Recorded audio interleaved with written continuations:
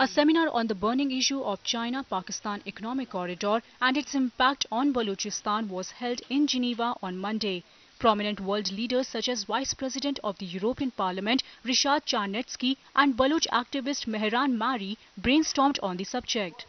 Most of the people, they were having the same concerns, and all of them gave their input in detail that this design is a disaster design to their people, and this was my point, and that's why we organized this conference to show the international bodies that nobody is going to get any benefit from this CPEC project. All of us will be eliminated, and this is a design to eliminate all of us from our land and to deprive all of us from our resources. We are not going to benefit from it, and we are not even asked, so that is our concern.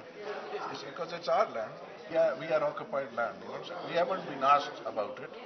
So that is more than enough for our concerns.